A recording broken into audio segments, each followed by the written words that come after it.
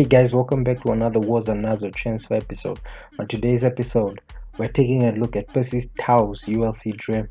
Khama Billiat joins Mamelodi Sundowns. Without further ado, let's get into Percy Tau's dream of qualifying for the UEFA Champions League is getting closer. Last night, Dynamo Keiv lost to Percy Tau's club Brugge in a UEFA Champions League qualifier in the preliminary rounds. Percy Tau's arrival at Club Brugge and Belgium has set the Belgium league on fire. Percy Tau has already scored 2 goals in his last 3 games, and he's been setting the Belgium league on fire. And a lot of support has been heading to Belgium, and a lot of support on Club Brugge's Twitter and YouTube channel. So a lot of South Africans are really tracking Percy Tau's performances in Belgium. Percy Tau unfortunately got red carded last night. He had a great game. He had 2 shots on target on the night. He first got a caution in the first half for dissent from the ref that was uncalled for, and then in the second half, in the 80th minute, Percy Tau clearly went for a loose ball from a free kick, and he was given a red card.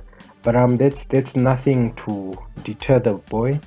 I know Percy Tau can do much more than he's doing at the moment, but I hope Club Brugge appeals the red card so he's able to start in their next game against Austrian side Las Linz. This is a team that they'll be playing in the next round of the UEFA preliminary qualifiers.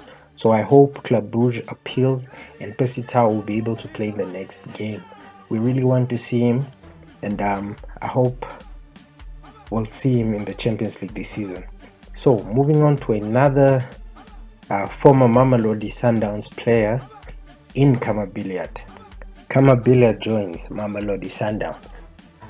This is an ongoing story with a lot of reports that have been floating around the internet for the past few weeks. 2 weeks ago, a report came out that Khama Billiat had agreed personal terms with Mamelodi Sundowns with a wage of 10 million a year. But I refuted this in a video I made a few weeks back. But a new report has come up with Mamelodi Sundowns acting manager coming out and confirming that Mamelodi Sundowns are in negotiations with Kaizer Chiefs over the services of the Zimbabwean international. This is what the manager or the stand-in or the acting general manager of Mamelodi Sundowns had to say. This is a sensitive matter. We have mutual respect for Kaizer Chiefs, so we won't disclose much information. But what I can tell you is that we have been ongoing discussions at the time about Khama Billiat, he explained. And it's understood that Mamelodi Sundowns will have to offer big money if they want to buy Khama Billiat back.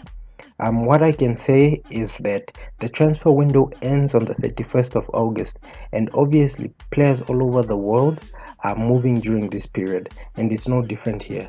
But if there's no movement beyond it, then it is what it is. We have to respect the 2 clubs. This is a clear indication that if someone so big within the club is willing to come out and speak to the media, it's a clear indication that Mamelodi Sundowns have already agreed personal terms with Khama Billiat, as all the reports suggested.